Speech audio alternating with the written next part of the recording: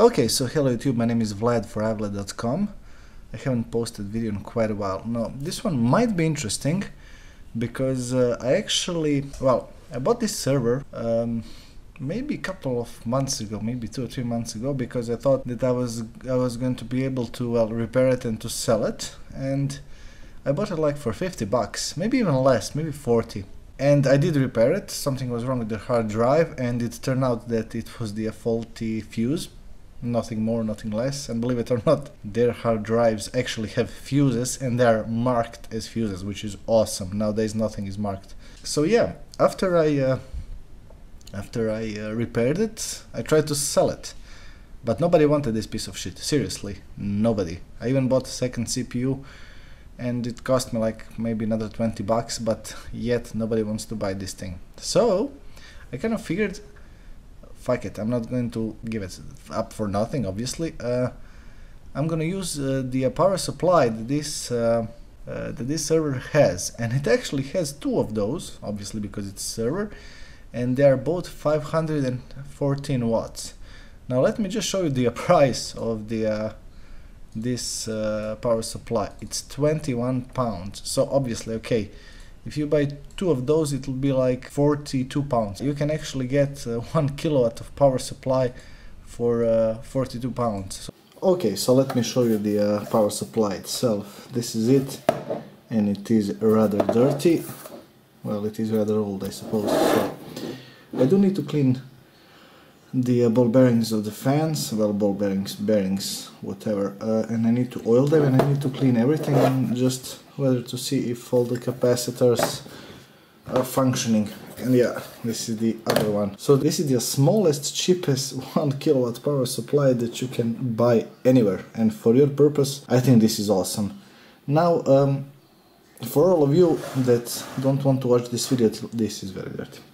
For all of you that do not want to watch the video until this end, in order for it to work, you actually have to connect this, so this is the third one, with this one. So you just have to short circuit these two, and the power supply will turn on, and this thing will be the output. Now, okay, I will be cleaning this one first because it is, boy, this is dirty. Well, so yeah, let's open it, and now I've seen that some of the guys that have this type of solutions just short circuit this thing and turn this thing on. Now this is actually very powerful. I think this is 42 amps or something like that.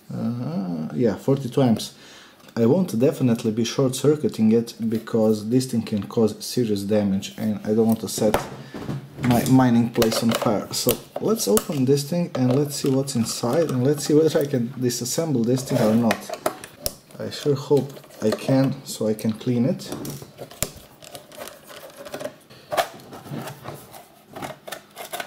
So yeah, okay. So yeah, this is very dirty. Take a look at my hands. And all the capacitors, they actually look rather decent, but yeah, I can disassemble this and change the oil, or well, add oil. I don't think that this thing has any oil left inside. I need a better screwdriver than this. This is actually a good screwdriver, but not for these types of screws. Okay.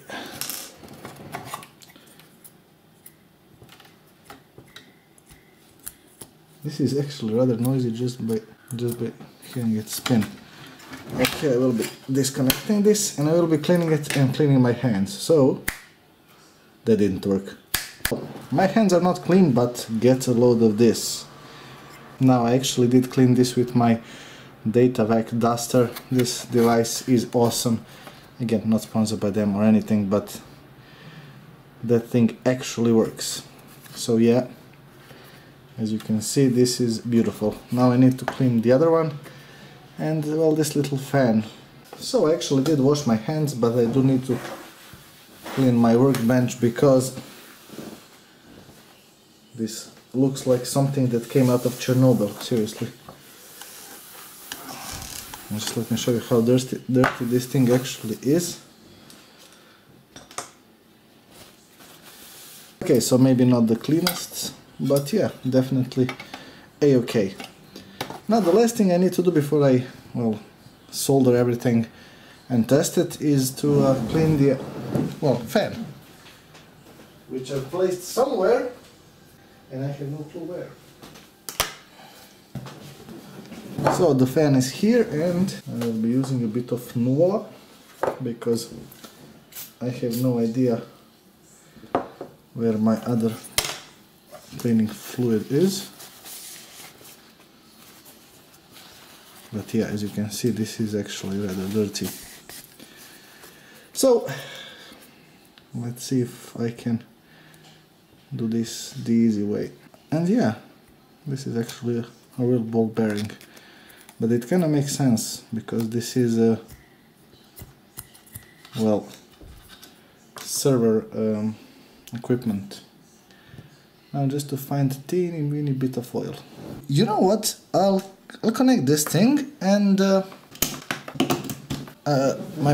camera battery is empty, but never mind. I will connect this thing because now I'm not quite sure whether you know or not, but these fans, they always tend to spin whether the supply is active or not. So let's see. Okay, now let's add a drop of oil, and as you can see, it's spinning quite a lot actually.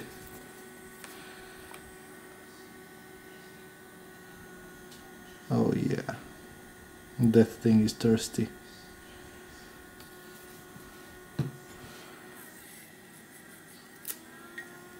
It's already more quiet. And just to show you how actually strong this thing is actually blowing, this is its lower setting, so it will blow only harder when it's turned on. So I'll be putting everything back together and disassembling and cleaning this one. Okay, so the second one is dirty, but it's not that dirty, so I'm assuming that this one did not work that much. Okay, I will be cleaning this one, adding oil as well, and we'll reassembling it, and then we'll be, well, connecting it and wiring it. So let's try the other supply and just hear how loud this fan actually is. This one is actually, I believe, a bit more quieter, but I will be adding a couple of drops as well.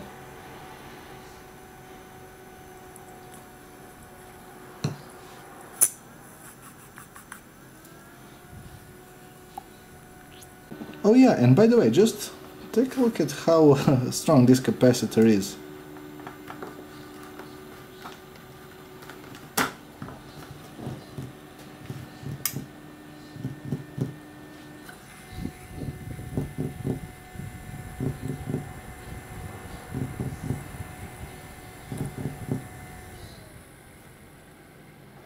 Awesome.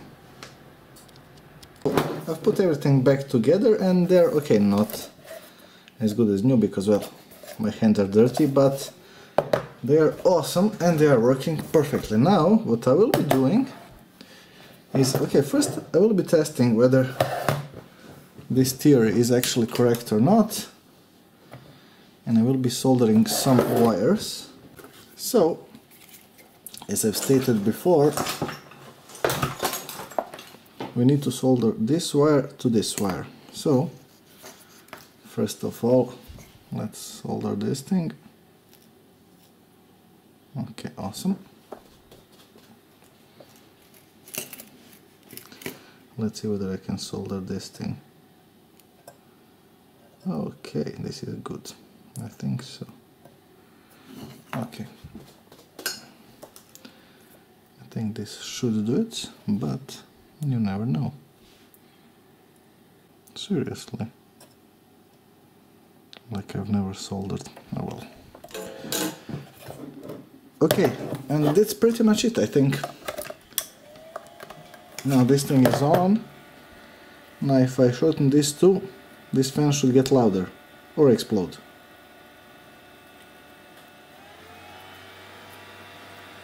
So we have a liftoff. Now let's test if this thing actually works. Okay. Not quite sure which wire is which, so let's see. 0 volts, 12 volts, and this should be 5 volts, no, 12 volts, 12 volts, 12 volts. So these two are ground and these two are 12 volts. Oh yeah, and that thing you hear is actually the oil.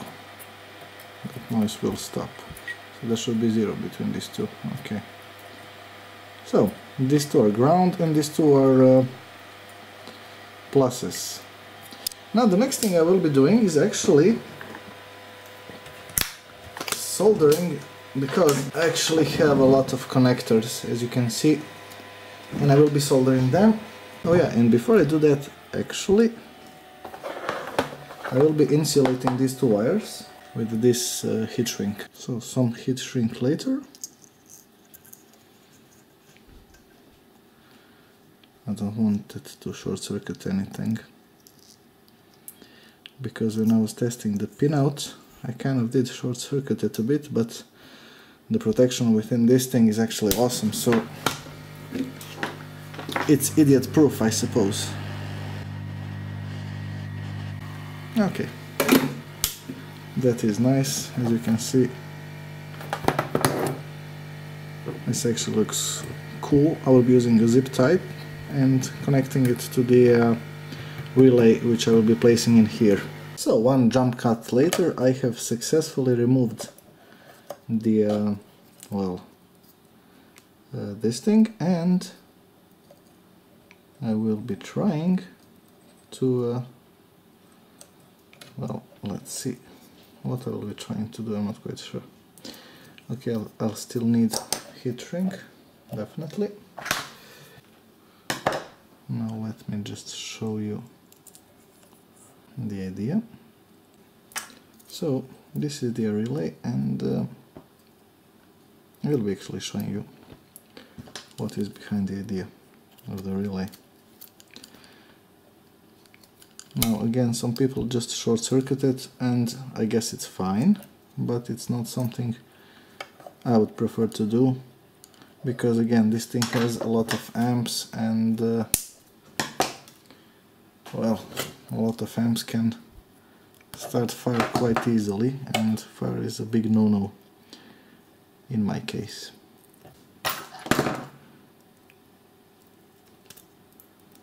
So I believe I'm actually connecting it as it should be connected. Okay. So let's solder this thing, and let's see whether this thing actually works or not. My soldering iron is still at 450 degrees, but hey, who cares? Who cares?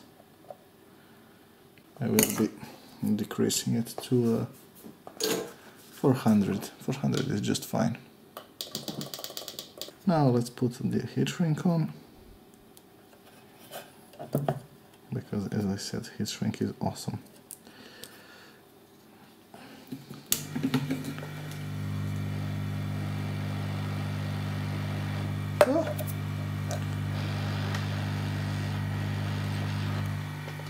Okay, now that I've done this, I'm going to show you.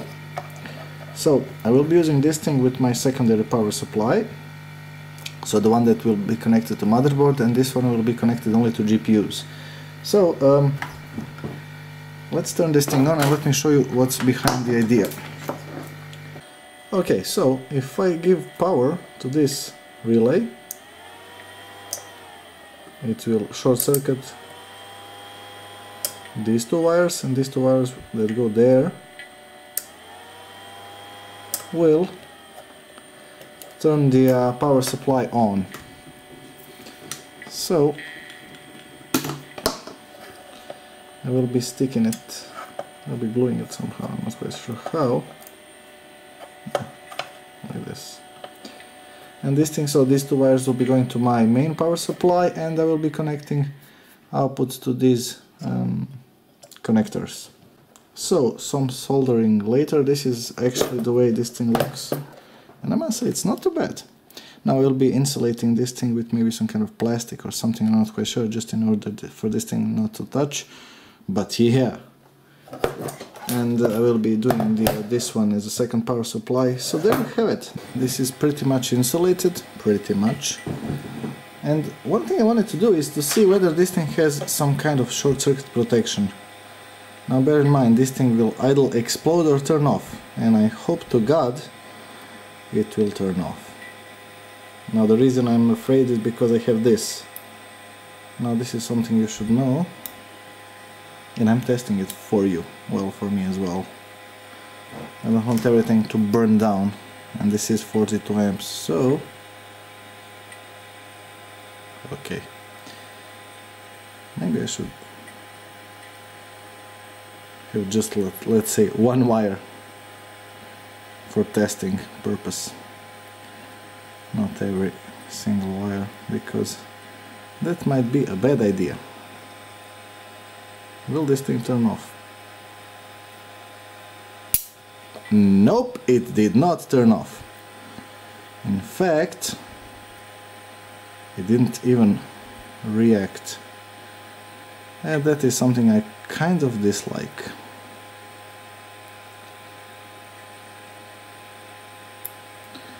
So, no short circuit protection. Well, ain't that a bundle of joy? Yep. This thing does not have a short circuit protection, so if this thing starts burning, it will, well, continue burning. Well, there you have it. It is the cheapest power supply. And again, this is 1 kilowatt. So I will be placing some kind of plastic in between 12 volts and 5 volts. Now bear in mind, this thing will not move, definitely. But yeah, it's not something I would well, highly recommend on leaving like this. So that is pretty much it from me. I hope you like this video. If you have any questions, please ask. If you like, if you dislike, dislike. Subscribe to my channel. Subscribe to my other channel, which has like 9 subscribers. Thank you all. Yeah. Bye bye.